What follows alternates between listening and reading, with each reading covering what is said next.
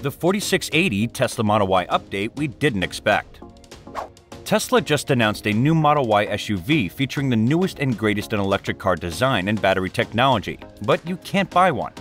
Hey everyone, and welcome to Tesla News, where we bring you the newest and best updates about Tesla and Elon Musk. For daily videos, please consider subscribing to our channel. A limited edition Model Y featuring the cutting-edge 4680 battery cell design and structural battery pack architecture, as well as a twin electric motor powertrain that delivers Tesla's famed immediate torque to all four wheels, is now being produced at Tesla's brand new Gigafactory in Austin, Texas. The car can drive a maximum distance of 279 miles thanks to this technology. It reaches a top speed of 135 miles per hour and accelerate from 0 to 60 miles per hour in less than 5 seconds. This is accomplished with the use of a regular 19-inch wheel and a 5-seat arrangement, all for a low price of $59,990. This is a good price when compared to the current Tesla Model Y long range. It has a range of 330 miles, a top speed of 135 miles per hour, and a 0 to 60 time of 4.8 seconds, and hasn't altered since its release in 2020. Let us have a debate about it. So there's a lot of speculation going on here, and we'll attempt to address it as objectively as possible. Why bother reporting on something you have no knowledge of? I'm sure it's a question that many of you are asking right now. And you're correct, but the fact is that everyone else is doing it, so we must as well. We'll just do it better. But like with all of our videos, we'll attempt to be as instructive as the material provided permits, so stay with me till the end because we're going on a journey. Starting from the top. Although if you really like this car, but won't be able to purchase it since Tesla employees can only buy the all-new Model Y standard twin motor, which is made in Texas.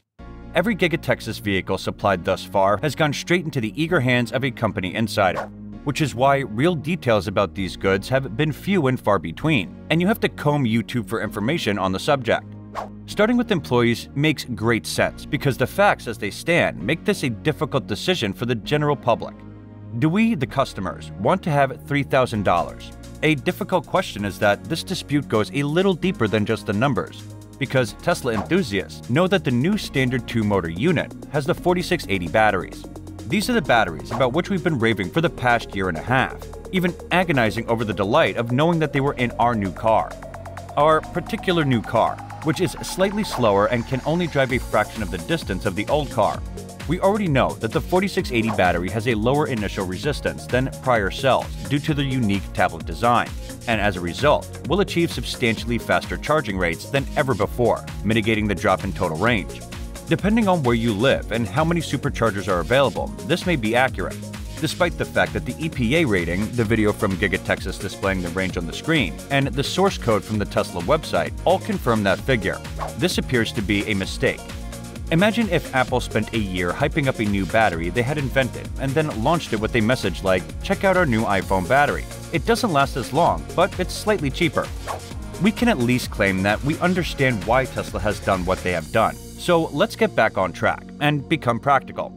As previously noted, the Tesla 4680 battery cell is a completely new product design. It's not like Tesla just switched from triple to double A's. Rather, they went from a well-known in the Panasonic 2170 cell to a well-known unknown with their own unique cell design. You can't just Leroy Jenkins your way into the realm of battery manufacturing without a few L's thrown in for good measure. For example, we are taken away by the speed and volume of the 4680 production line when we first saw it at Battery Day in September 2020, saying to ourselves, "Holy smokes, they're just giving her with the cells in there." But that was not the case. Elon would have a billion of those devices in no time. Through the movie, something was moving really swiftly, but it wasn't completely functional battery cells. Tesla only revealed in February 2022 that it had produced 1 million 4680 cells, with a goal of 2 million by the end of March. Now, 1 million cells isn't trivial, but in perspective, 1 million cells is roughly enough to manufacture 1,000 copies of the Model Y long range. This is our first hint as to why they've produced this odd, kneecapped Model Y exclusively for the 4680 deployment. Less range equals fewer cells inside the car, which makes sense because they can build more cars with fewer cells. It's possible that I won't like it, and you won't like it either, but it makes sense. Manufacturing a new product at scale isn't as simple as flipping on a switch, and everything happens at once. It's a step-by-step procedure. Tesla is doing the best they can with what they have. They're just getting the machine up and running, which is one step, and they're doing a smart thing by giving the first cars to their own staff, who are already familiar with the story. Tesla will eventually run out of highly rewarded employees who can afford a $60,000 car, forcing them to sell some to the general public.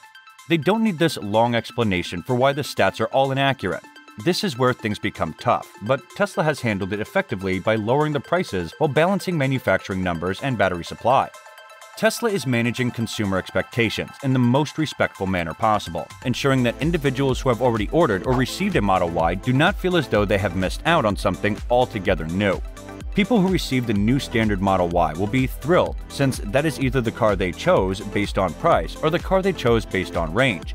And they may feel like they got a wonderful bargain because they got the car with the longer range. In principle, everyone wins after spending the preceding 6 months to a year on a stupid waiting list. This eliminates the Osborne effect, which occurs when customers hesitate to acquire a current product because they feel it will become obsolete soon. If you know that a superior automobile will be available soon, you will not want the car that is now on the market, resulting in a decline in order quantities, which is terrible for business. Tesla has never had this issue because each new product they've produced has been quite clearly differentiated. Thus, it's unlikely that someone will wait for the Cybertruck before purchasing a Model Y. For the first time, Tesla has two distinct products, both dubbed Model Y, that appear to be similar on the exterior, yet differ significantly on the inside. They're on the verge of an Osborne effect. First and foremost, the price of the Model Y standard dual motor will be significantly reduced.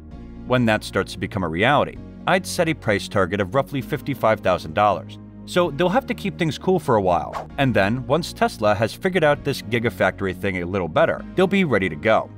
After the global supply chain disaster has passed, I believe we will witness two things. Tesla will release a new long-range Model Y that has significantly more than 330 miles of range with the 4680 battery, and the structural battery pack fully optimized. And without supply constraints, they should be able to get the Model Y up to around 400 miles of range. I believe the price of that car will remain above $60,000. It will not come down, but you will get more car for the money. And as a bonus, they will release a new Model Y Performance that is insanely fast with incredible handling, like being able to easily smoke a Lambo on a curvy track. Maybe they'll go with a Model Y Plaid, but something wild. That way, Tesla would have two very appealing vehicles at two distinct price points, with perhaps a crazy rocket ship version thrown in for good measure. At that point, the Giga Texas will be running faster than a greased weasel, and demand won't be an issue because there will be plenty of cars to go around. So this was all. Add your thoughts in the comments section below. Also like, subscribe, and share our channel, and stay tuned with us till our next video.